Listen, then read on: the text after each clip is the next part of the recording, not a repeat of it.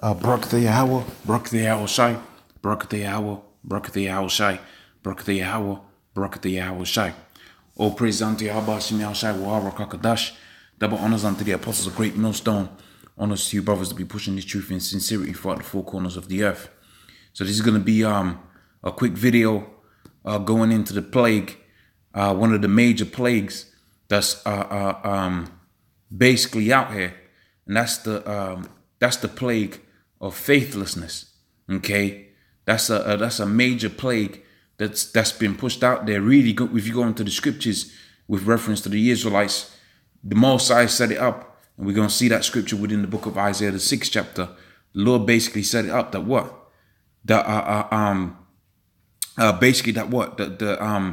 that the Jakes, okay, certain Israelites wasn't going to understand this truth until this kingdom be laid waste. So let's start here within this scripture here to set the premise.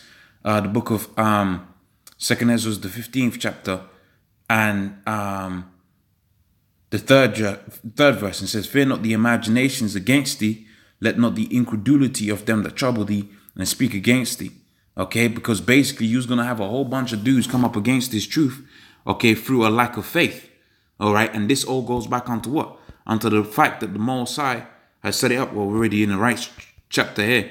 Okay, the Mosai had set it up. That's the spirit. The Mosai set it up that what? The certain geezers wasn't going to understand this thing because the Mosai had blinded them, okay, from the foundations of the earth. So the book of 2 Peter, the 3rd chapter and the 3rd verse, knowing this first, that they shall come in the last days scoffers, walking after their own lusts, okay, and saying, where is the promise of his coming? This is the major plague that's taken over, one of the major plagues that's taken over this world. That the lack of faith, man.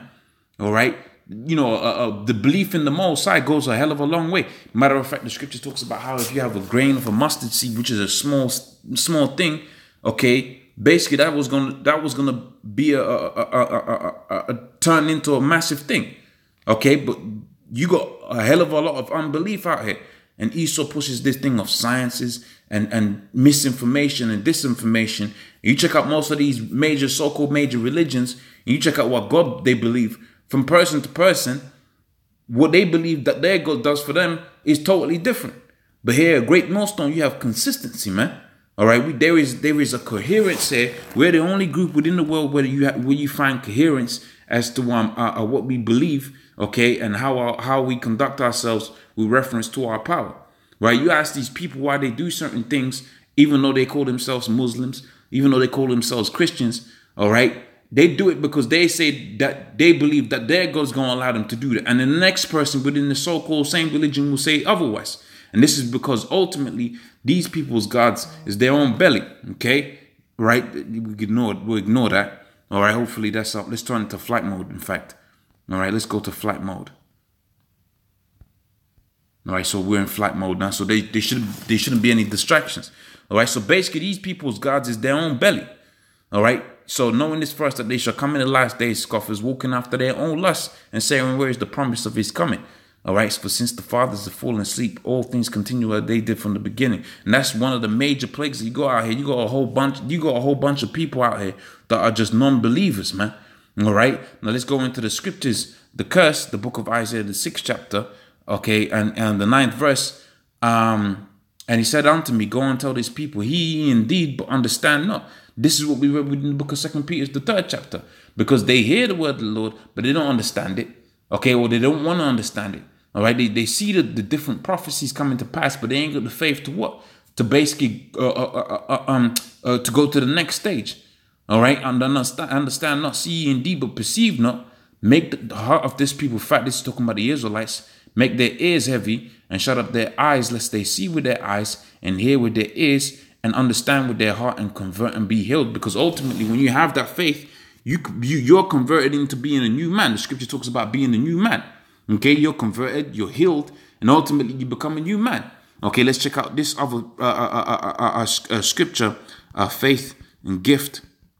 All right, because it is a gift. All right. So, which one is it? Okay, bear with me.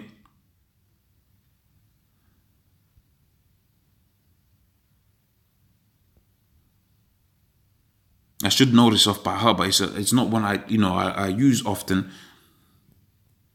Let's put is there. Hopefully, I only remember it. The certain words that.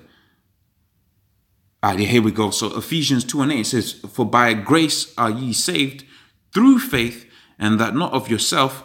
It is the gift of the Most High." So the faith that we have in this truth is a gift from the Most High, because ultimately, when you check out what the Most High set up, all right, it wasn't through works, all right. It wasn't because you did a million videos. It wasn't because it was because it was a gift that the Most High had given unto certain individuals, all right, which is a thing called the elect.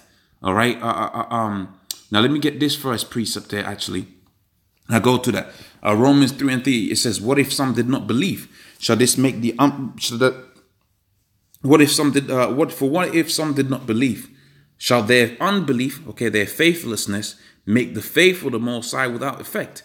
All right. Let me couple that with another scripture, the book of Isaiah, the 54th chapter, and I think it's around the 15th verse. All right, Isaiah 54 and 15. Okay, is that the one I wanted? No, that's not the one I wanted. That's not the one I want. Sluck. Let me do the search again. The search function. So shall my word be. It's in the book of Isaiah.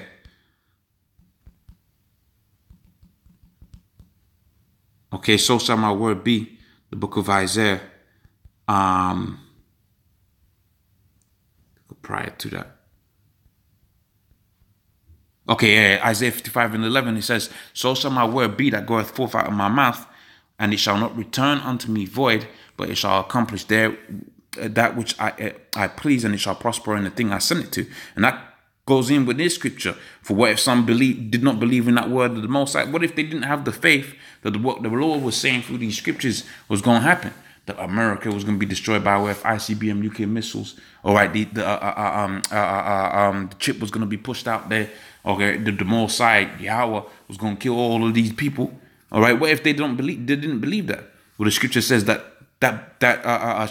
whatever the Most High was going to say wasn't going to return void, and hence this scripture. For what if some did not believe? Shall their unbelief, their faithlessness, make the faith of the Most High without effect?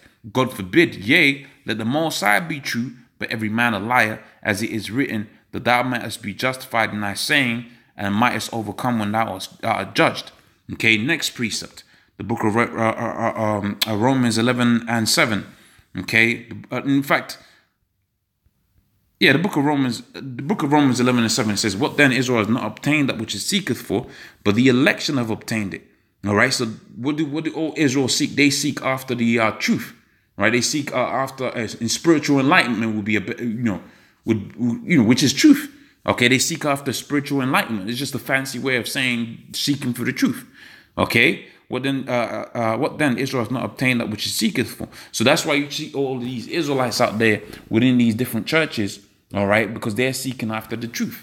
Shall this make what then shall Israel have not obtained that which it seeketh for, but the election hath obtained it, and the rest were blinded. According as it is written, the book of Isaiah 6:9, the Most High has given them a spirit of slumber, eyes that they should not hear, and see, and ears that they should not hear unto this day. And David saith, "Let their table become a snare." So when they open up the scriptures to try to get the spiritual enlightenment, or when they go into certain religions, they get trapped up in it.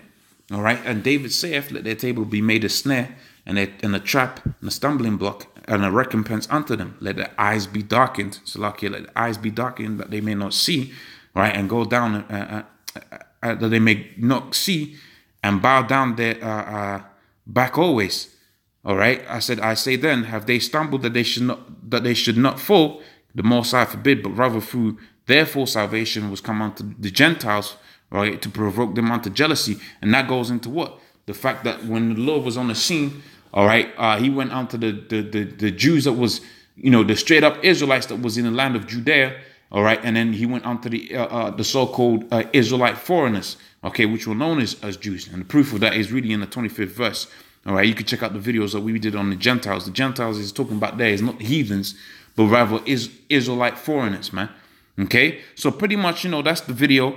All right, You know, there's a plague of faithlessness out there.